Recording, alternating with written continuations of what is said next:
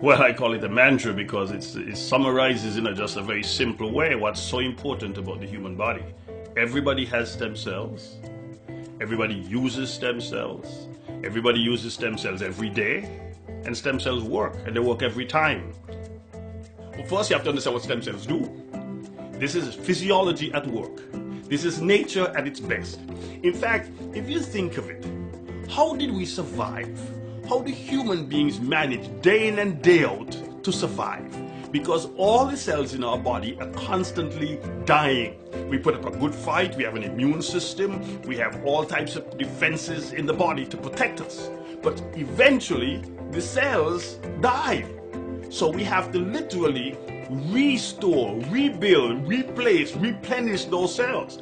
And so the repair mechanism must of necessity be there. It's like having a war where soldiers are dying on the front. If you don't have troops to replenish the front lines, you've got a problem. And that's what the stem cells do. They literally provide, in a sense, a constant supply of new cells for all the various tissues of the body. But this evolution has really followed a pattern. The pattern was this.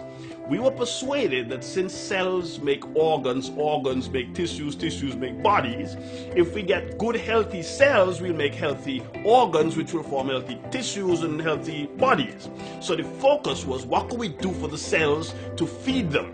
Give them what they need and they'll be healthy, and then they'll produce healthy organs and healthy tissues and healthy bodies. What we didn't stop to think about was this, and this is really evolution, that now we've come to realize that, look, you could keep feeding the troops, supplying the troops, arming the troops, equipping the troops, providing for the troops, but they'll die. And eventually you need new troops. You need some way of replenishing, repairing, restoring the activity on the front line. And that's why stem cells, in a sense, is the pièce de resistance. For me, it is the leading or the cutting edge of nutrition and supplementation today, undoubtedly. Why?